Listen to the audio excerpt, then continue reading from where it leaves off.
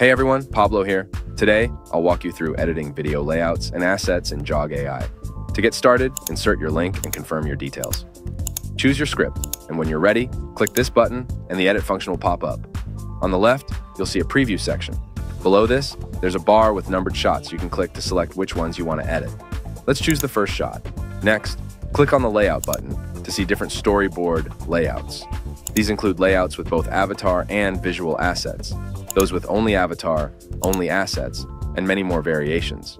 I'm going to select a layout with a small box featuring avatar in the bottom left corner.